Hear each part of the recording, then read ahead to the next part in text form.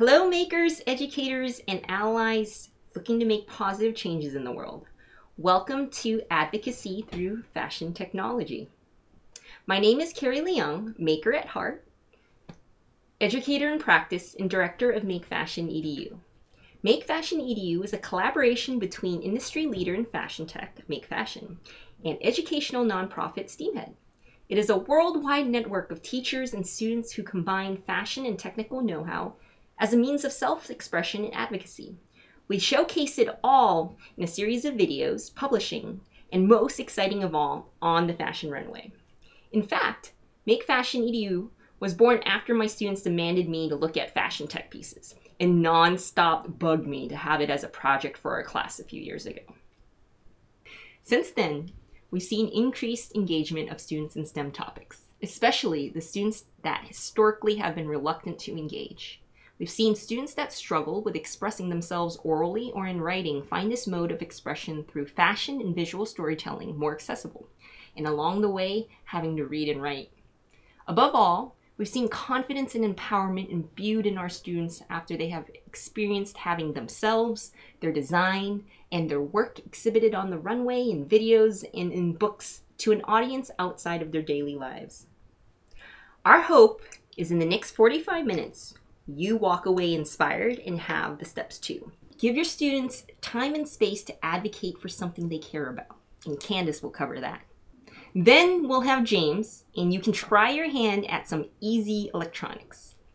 Finally, use fashion and visual storytelling as a way to overcome the academic challenges and reluctance of engagement of STEAM and or self-expression in the classroom. Presented by Twila and Hayle. Candice, you're up. Hi, my name is Candice and I'm the creative director for MakeFashion Edu. I'm going to give you a bit of background about myself and my personal journey with MakeFashion Edu. I am from the South. I am from Memphis, Tennessee. I have been a classroom teacher for nursery, pre-K, and kindergarten. And I've been an art teacher for primary and middle school. I have been teaching 14 years, and I have been an international teacher for 12 of those years. When I first experienced MakeFashion Edu, it was the first time I saw holistic learning, teaching, and advocacy full circle. I saw how it all connected together. And not only am I the creative director for MakeFashion Edu, I have that experience. I also have been a designer for MakeFashion Edu, a parent, a teacher, and a mentor. And as I reflect on each one of those roles and how it affected my kids, my students, and myself, my first response is, this is dope. But through MakeFashion Edu, I did advance my learning. I learned new things. I learned how to engineer. I learned how to code micro bits from my second graders. I learned how to wire, and I learned how wiring and electricity work together, and I'm not great at any of those things. However, there was always a person willing to set aside time for me to learn. And that is a major part of MakeFashion Edu. We make time for learning during school, after school, on our lunch breaks, on the weekends, but it's fun because each one of those meetups or each one of those times you meet up with people, someone is always sharing their ideas of what they learned. So you always are learning. You're constantly learning something. It's important to teach kids advocacy and for them to be responsible for their own advocacy because they question a lot. And sometimes they find it hard to express themselves, especially sometimes it's culturally that they cannot ask questions or they just can't, they have no freedom of communication, or even in the family dynamic there some of the girls cannot speak up or ask questions or express themselves. In certain families, the elder son opinion matters and the younger son opinion does not matter. Because if you can't talk, if you're constantly being told, your opinion doesn't matter, you can't express this, you sort of stop and you just roll on with life and do as you're told. And that's not what you actually want in life, or, that's not what you want to do. We had one student who had ADHD, and he loved designing clothes. Loved designing clothes, and he is pure joy to watch when he's creating. And he was bullied for it. And it was labeled as a girl thing in his culture. The boys would bully him. And every time he created, he made his own templates. He knew how he wanted to affect the audience with the fabric as he walked down the runway. He could focus, but he could not focus in a traditional classroom. He cannot sit down, but he can learn, but it has to be meaningful. He has to understand what is the purpose. And kids will often come to us and ask us, why are we learning this? What's the purpose? And I would say, well, you need to go advocate for your learning. Ask your teacher why this is important and why you need to learn it. And be mindful that the teacher works for you and it's not the other way around. It's important to teach our kids advocacy because they need to know that they are human, and they need to know that they have a voice and they can make change happen, and they can make others aware of issues or problems that are meaningful to them, and they can show you how to solve these real world problems creatively through MakeFashion Edu. We had two boys that were really concerned about cycle safety in the park. And so they created a backpack with a distance sensor.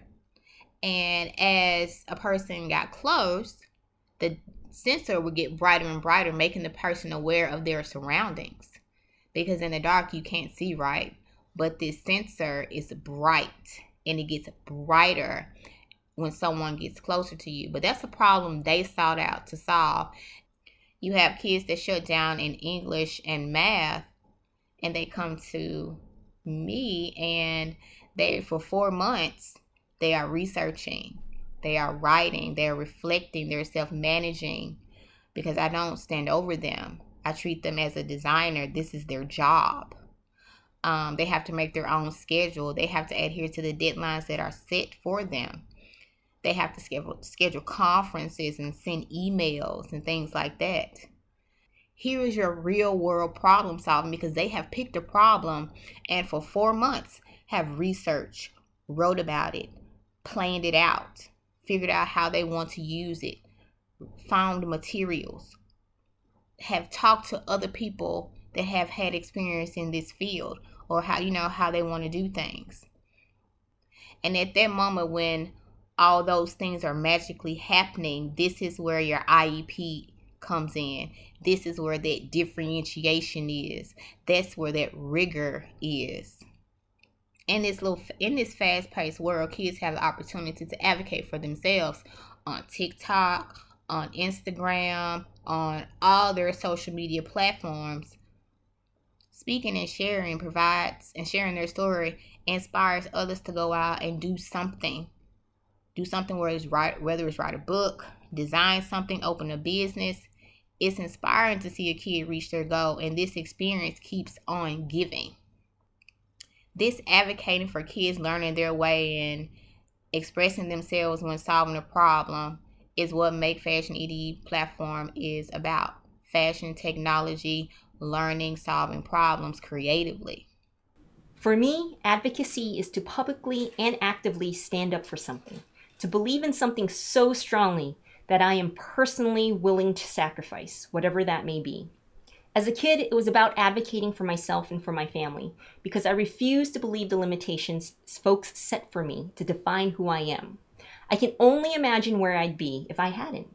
I think about this every day as a teacher, as I work with my students. As my confidence grew in the belief that I can make a change, I started to advocate for the communities I care about. And I think it's critical that we teach our kids advocacy, or else they become what they are told to be instead of who they want to be. The lesser known side of advocacy is just as paramount. It is about listening, thoughtfulness, and understanding of what is going on. It is thinking critically about how my own perspective and the perspectives of others shape our understanding. How can you advocate your beliefs if you don't have an understanding of what the situation is, what the variables are, and how making changes will impact the situation? Candice made powerful points on the need to let our students know that they are human. They have a voice, they have agency to make change happen. things start to matter for them because they know they matter. I mean, isn't that part of the reason why we educate ourselves in the first place? I want to answer this question with a project that personally resonated with me deeply. Meet Alexa, Alan, and Camilo. They are advocates for immigrant rights. They posed the question, what is the soul of America? Has it changed? Unprompted, Alexa recited, "Give me your tired, your poor, your huddled masses yearning to breathe free." Where was this from again, Miss Leung? The new Colossus and the Statue of Liberty became the guide to this team's design. On one side, their wings of liberty, glowing bright LEDs and pristineness, symbolizing the hope and sacrifice their families made to pursue the American dream.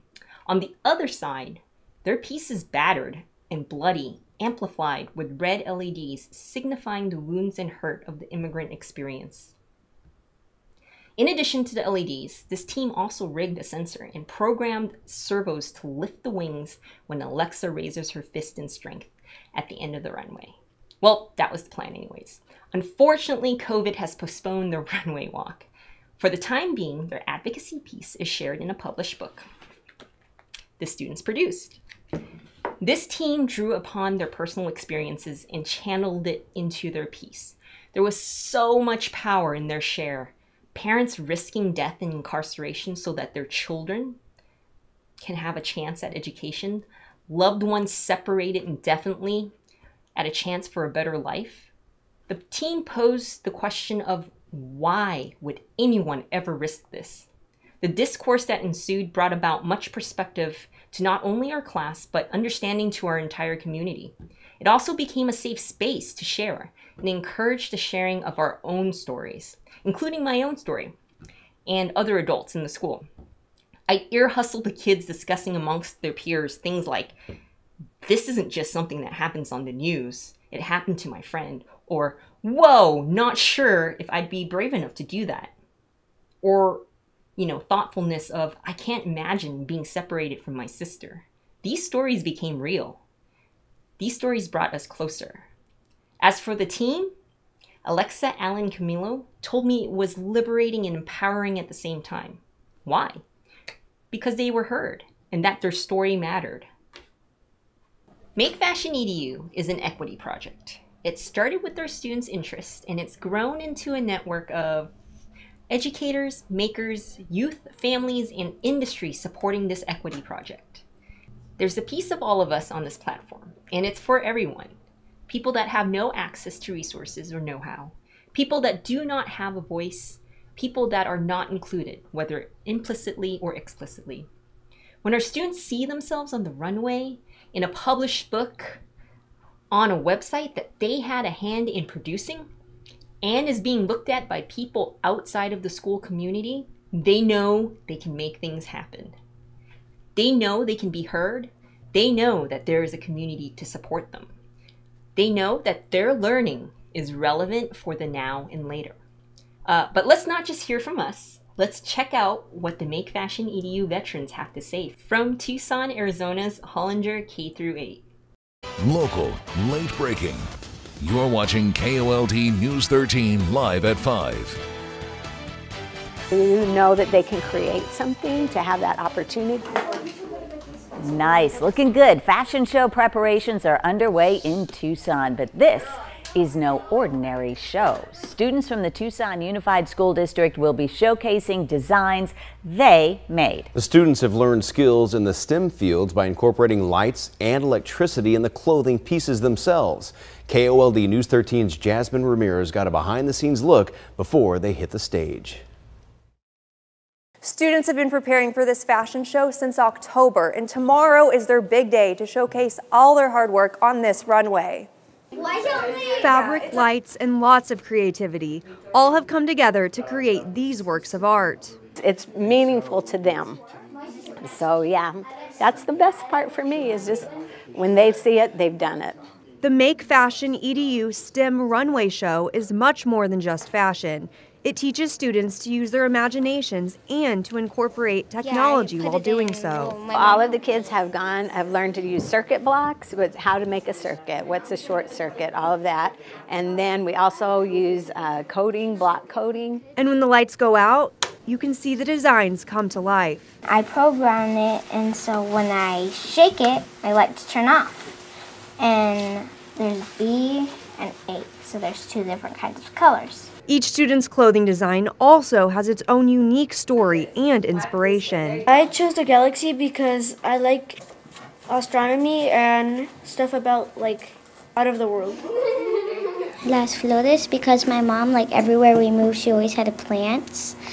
She always had a garden and plants inside of her house. 5th grader Ellington Reed made a colorful dog mask that has a meaningful message behind it. I want to press everyone is different and you should not judge them by their looks. He says his design represents acceptance and treating everyone equally. People are mistreating people and animals negatively, and I want that to change because we should be all open-minded for each other. The masks, dresses, and shirts are set to hit the runway, but the students share they're a bit anxious about the big debut. I'm kind of nervous since this is a mask. I kind of feel and I'm really clumsy, I kind of feel like I'm going to fall off the stage. The show is open to the public and begins at 4:30 tomorrow. At the Dunbar Pavilion, Jasmine Ramirez, KOLD News 13, live local, late breaking. Hi, I'm James. 6 years ago, I left manufacturing and went full-on maker educator. I have been bringing engineering and design into classrooms, and I'm here today to share with you what I feel are the easiest ways to get started with electronics and lights in your classroom. So, you have found some time for tech. The good news is that an initial set of materials and tools is reusable and simple. I've linked below to an Amazon list of common starter items. It took us a whole year to move beyond these items. They are versatile and there is a lot that you can do with them. But when you are ready for more, there's a huge world of motors, coding, and interactive pieces that glow when you approach or change when you pose. You can check out our Instagram or seasonal book for some details on those projects. Right now, I'm going to show you 2 short activities that can excite and broaden perspectives when introducing LEDs to students. This first activity uses a single LED and a 3-volt coin cell battery. Let me show you how they look. So to turn this LED on, you just grip it on either side of the battery. So the legs here, one goes on the negative side, one goes on the positive side. Actually, the long leg goes on the positive side and the short leg goes on the negative side. You could teach your students something about electronics theory, or you could just teach them how to turn the lights on. So, can you put more than one LED on it? Yeah, you can. You can just stack them up. If you get one of the LEDs backwards, it won't turn on. But as soon as you flip it around, they'll both be on. You can actually stack a lot of LEDs on here. It gets harder to hold them with your fingers and to hold them down with tape, but as many as your students want to put on is okay. A single LED could last for about 48 hours, depending on how much your battery is charged. 2 LEDs, that'd be about half the time. So think about that when you are putting them in place on permanent projects or for exhibition. To hold the LEDs down, I like to use electrical tape. Electrical tape is a little bit flexible, so it does a great job of holding things down tightly. And also, if you want to unpeel it to turn your LEDs off, it unpeels and repeels pretty well. So this is just a simple 10-second lesson. How do we get something that inspires students to use these LEDs for expression and also gives them time to troubleshoot the materials and get some hands-on lessons? So how are lights used in the world?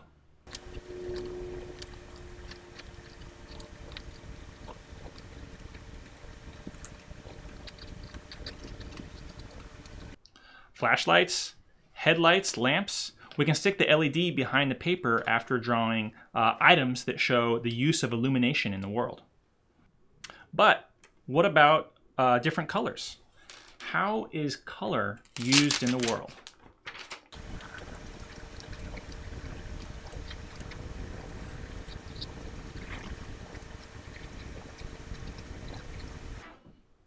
So what do red lights mean? Red lights can be brake lights. They can be do not cross signs. They can even be indicators on a hot stove. So those are some warnings for red lights, but can red be used to mean different things? Can the same color have different meanings?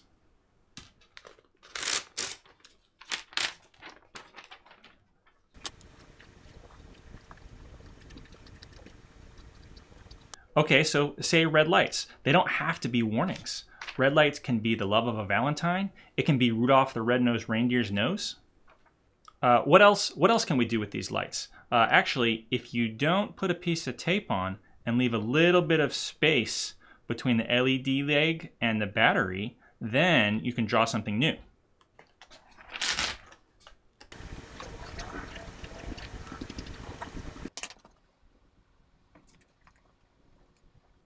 Bing, bing, bing, bing, bing, bing, bing, bing, bing, bing, bing, bing. Okay, so that's how you can take single LEDs and develop a lesson plan that gets kids experience with taping down the legs and also expressing emotions through the use of light. So single LEDs are fantastic and cheap, but now let's take a look at the coolest and priciest but very reusable and versatile LEDs, programmable LEDs. Come with me while I step into the makerspace. Line bits, super cool. You can put them on your head. You can put them on your horse. You can put them in angel wings, war wings. You can put them in wedding dress, all kinds of uses. Line bits are great. So how do we turn them on? With a bit controller and a battery, any battery. Or a USB plug, or a laptop with a USB, any USB. So you got your line bits, you got your bit controller, and a battery. What do we do? Why won't it work? Why won't it work? Okay, take all of your things, all of the ends of all of your things. If they can go together, then it will work. So, that one can only go right there. This one has got some spiky bits, It can't go together. It's not working. It doesn't really fit. It fits right here. Okay, so push it in. It's on. There are some buttons right here that you can press to change the color. Mess around with it. This one slows it down. This one goes backwards. Just find some colors that you like. Play with it. Now it's too bright. I want it off. I want it off. Okay, so you can unplug it right there. It's off. It's fine. You're done. If you really want to unplug it right here, see, you're trying to pull it across. There's all these little hooks and things. There's actually just one bit right here. You press it down and then release. Or you can just leave it in there. This thing, if you broke it off, that would be fine too. There's some little things right here. That's just to help you pull. If you can pull it apart, pull it apart. You'll hear it click in. Click. Now you know it's secure. That's out. That's in. So we plug everything in. It's not working. It's not working. It's not actually plugged in. There we go. It's plugged in. Look at this. Even if you plug it a little bit in, it starts working, but it's not very tight, so you got to push it all the way in. So that is your line bit and your bit controller and your battery ready to go. Here are the line bits in action. You can see them attached to the project, and Hayle has used a controller to program meaningful ocean colors into her project about recycling plastic. Okay, so color. So what?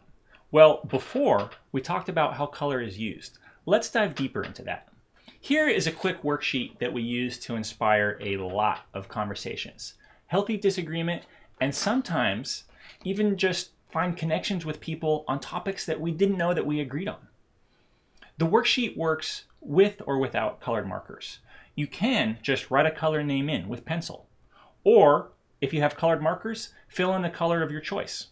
One time we did it with watercolors in an art class, and the results were amazing.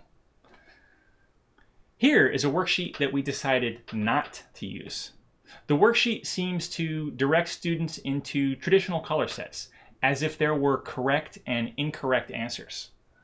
Generally, our philosophy is to decentralize knowledge away from the teacher as an authority figure, and to put more focus into knowledge creation rather than consumption. Sorry, a little bit off topic, but we do carefully construct our activities so that our educational philosophies show through. Let's talk about applying lights to projects. The placement of lights, how they diffuse, and what they highlight can be as insightful and as complicated as different styles of painting. This is a serious field, and the skill ceilings are quite high.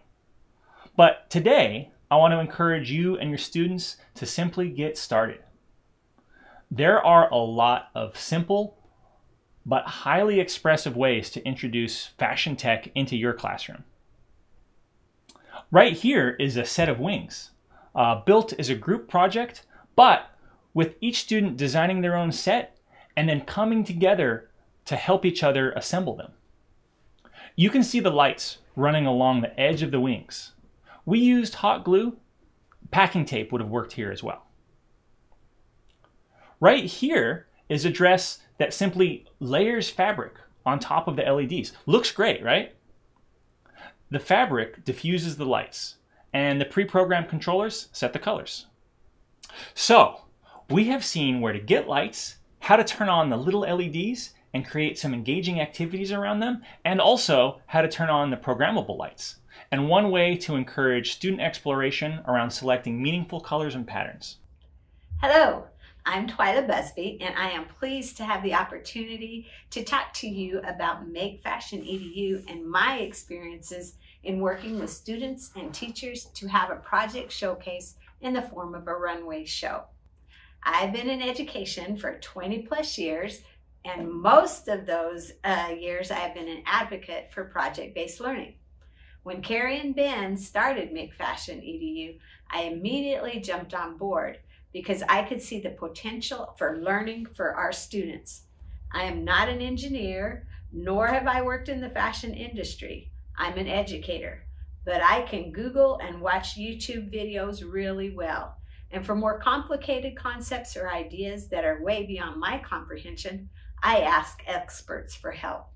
I mention this because sometimes classroom teachers are intimidated by the idea of technology, and that should not be a barrier to stop us from using fashion tech to engage, to instruct, and create for our students, especially our most vulnerable students who wouldn't have the opportunities otherwise. As most of you are maker educators, maybe the tech is the easy part for you, but it's the fashion piece or organizing the runway show that scares you. At the end of the day, MakeFashion Edu is not really about tech nor fashion. It's about students creating and telling their stories through those creations. It just so happens that fashion is a great medium for storytelling and quickly engages the imagination, and technology expands the creative possibilities. I am currently in Tucson, Arizona, where I work at a K-8 school that has a demographic of 87% free and reduced lunch, and 96% of our students identify as Hispanic. We are a dual language school, and we have a very committed and supportive staff. While our community is not financially well off, we have a richness of culture, of generosity, and experience. MakeFashion Edu has given me the opportunity to take advantage of these resources. So, along with building community, why do students learn something through a fashion tech project? Or in other words, why get involved in something as complex and laborsome as MakeFashion Edu? Setting aside the joy and pride that students experience as they wear or watch their months of hard work walking down the runway, what do students learn in the process? Inherent in a MakeFashion Edu project of designing, constructing, and showing fashion pieces is storytelling. Students must decide what is important to them and then write that narrative. Often it takes multiple drafts to get to the essence of what they want to say, and then how will that be translated into the garment or accessory they design. These writing pieces are displayed and compiled into a book, which gives purpose to the writing. This year, with the physical constraints of the pandemic, students will also read and record their stories which will then be shared during the virtual fashion show that we will have. I love that during Make Fashion, students ask each other, "What's your story?" instead of the "What are you supposed to be?" that is often heard at other times. Visual literacy is so important today as we are all bombarded with images, both moving and still, and we need to make sense of them. When designing, students need to make decisions about using elements such as color, line, shape, and texture to tell their story. As they do this, they become more aware of how these elements are used to influence our thinking all the time. Of course, MakeFashion Edu includes a design thinking process. Students go through the steps not to make the creative process rigid, but to give them structure to help the creativity flow. The test and modify cycle happens often, as ideas don't always work out just as we have planned. Receiving and giving critique is also a natural part of designing and constructing pieces. Fashion tech can be a way to introduce students, especially girls, who do not consider themselves to be techies, to coding and electronics. At first, I was concerned about boys and their interest in sewing and making clothes, but that was my own bias. The first day I started kids on sewing machines, the boys were the first to sign up. Sometimes I forget that sewing machines are technology too. So skills such as sewing, pattern making, sketching, as well as having new tech from plug-and-play lights to microcontrollers and sensors are a part of what students learn to do to tell their stories. Persistence, collaboration, communication, resourcefulness are all intrinsic to the undertaking of creating a piece for the runway. Now you may be saying, I believe all those things are important, but how do I justify the time and expense of MakeFashion Edu project to my administrators or even to other teachers? What about the standards? What about the test? How do I take time for our MakeFashion Edu and keep pace with the district curriculum map? I sometimes wonder, how did we get ourselves into this either-or way of schooling? Can't we provide meaningful opportunities for students to learn and then apply that learning to something that matters to them? I think MakeFashion Edu is one way we can have it all. First off, the engagement part is easy. Kids care about fashion and they can understand that what they wear sends a message or tells a story. So we don't have to spend a lot of time on garnering interest. Now, what about academic standards? Incorporate the standards into the process. Writing standards, especially narrative writing, can be learned and practiced within the context of the Fashion Tech Show. Everyone needs a story to go with their piece. Design groups can write individually and as a team. Show how the writing process and design process are comparable. Research standards and close reading have a theme for the runway. Students then must research relevant topics and choose the topic that speaks to them. Then tell that story through the fashion piece. For example, a broad theme could be environment, which could kill two birds with one stone by including science standards as well. Students learn research skills as they read and study habitats or recycling or climate change or the effects of humans on an environment. Then they write a narrative piece explaining their understanding and how it is shown in their design that will be on the runway. Or it could be historical research. We know how important primary and secondary resources are. Or social activism, as you will see later. Currently, the teachers I am working with now want to promote helping and serving others. So we have a theme of philanthropy this year. Math standards? We know that in order to make learning stick, you have to do something with it. Measurement, fractions, ratio, proportion, and scale are an expected part of design. So no one ever asks, when am I ever going to use this? Money and finances can be embedded in the project by establishing budgets or business plans for marketing pieces. Most of these concepts need to be directly taught as usual, but they're embedded within the context of making a fashion tech piece to show to others. A caveat is to be sure to allow for student voice and choice in all this, especially in the design. Now, don't get me wrong, this isn't easy, MakeFashion Edu isn't a simple activity that is completed in a day.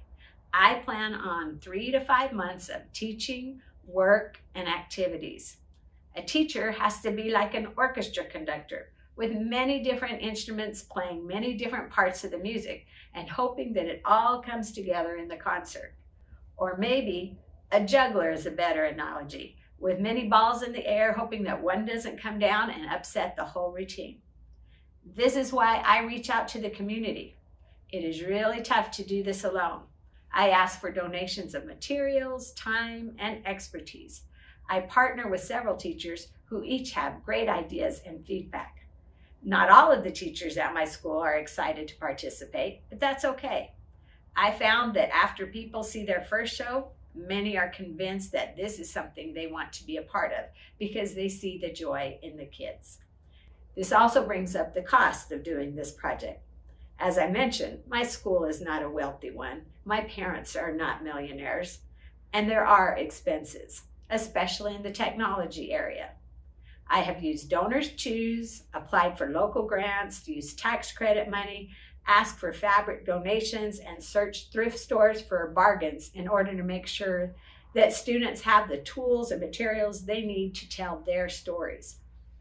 I have had to use electronics from previous year's designs, but it's okay. I hate for teachers to have to use their personal finances to buy things, but sometimes I just can't stop them. They get so excited, especially at the dollar store. And people are very generous. Sometimes it helps to give them specific pathways to give of their time, treasures, or talents. This is all hard work, but it is worthwhile work. It brings joy to the adults as well as the students, which is important. I had this 5th grader tell me that the day of the runway show was the best day of her life. This after hours of redoing dragon scales. These moments are what keep educators going. In the big scheme of things, one fashion show at a school may not be a life changer, but then again, maybe it could be. But what if students had many of these types of experiences throughout their school years? Think of the skills, the understanding, the empathy, the knowledge, and the experience our students would have. This is what Maker Education can do, and this is what MakeFashion Edu is doing. Thank you. Hi, I'm Hayle. I'm a 10th grade student, and I've been a designer telling my stories on MakeFashion Edu's runway for more than 2 years now.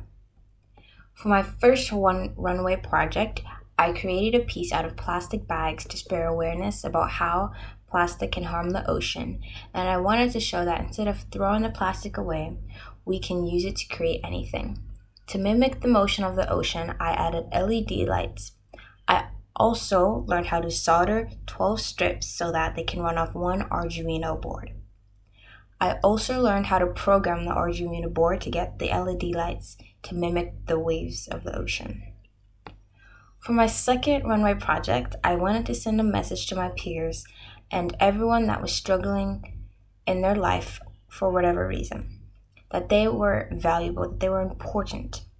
I built a hat that projected my brother's sonograms with the words "You are valuable" between each of my brother's sonograms. This project was particularly important to me because nowadays there are so many people who feel that they're useless and have no value, and that's not okay. I want them to be confident in themselves. I want everyone to be confident in themselves and know that they matter because they do, no matter what anyone else says. Everyone has a place in this world. It also made me realize that what we have is limited, so we should use our lives to be happy and live it in the best way possible. How MakeFashion has impacted me? Well, now I see the relevance of math, as I had to imply it to create my pieces. I know now what I can do with technology. I never thought I'd be able to pick up the skills of soldering and programming, let alone use them to express myself. MakeFashion has allowed me to express problems that I think are important and share them with the world. But the best part is I get to do it in my way. Since there's no limit to what I can do, I can be as creative as I want, and I try to make sure my stuff is awesome and creative in everything. But I also want them to have a very important meaning behind them. That way I am being creative, I'm expressing myself, and I'm also helping others all at the same time. Thank you, Twila, Hayle, James, Candice, and Hollinger K-8 for sharing. Thank you for hanging out with us today. We work to bring equity and joy into classrooms and communities with fashion and technology, and I hope this will be a way for you to do the same. Please head to our website, steamhead.space, for the documents and shares we promised today. We hope these resources will help you take the next steps. You can also find student stories, designs, and ways for your students to participate in the next runway event at MakeFashionEdu.org. We would love it if you shared your ideas and builds with the hashtag MakeFashionEdu. If you have questions, join our community of designers, educators, and makers on the MakeFashion Edu Discord. You can find instructions on how to get onto Discord at the website, steamhead.space. We will be hanging out there, available to chat after this. See you there. Again, I'm Carrie Leung with MakeFashion Edu.